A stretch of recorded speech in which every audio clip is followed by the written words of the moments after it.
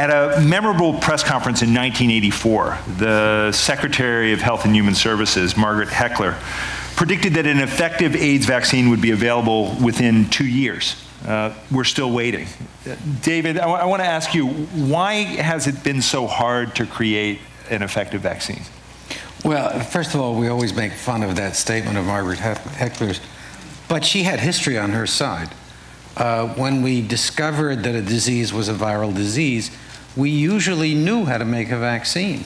And vaccines came along pretty quickly once we figured out how to make them. And so we have vaccines today for mumps and measles and smallpox and chickenpox. And so some of us suspected that this wasn't going to be true for HIV. And the reason was because HIV is a chronic disease that the immune system can't control. If the immune system could control it, then we wouldn't have the problem we have. And that one fact led us to be suspicious that when you tried to make a vaccine, you were going to discover that the virus had already figured out how to be resistant to the vaccine, and that turned out to be true.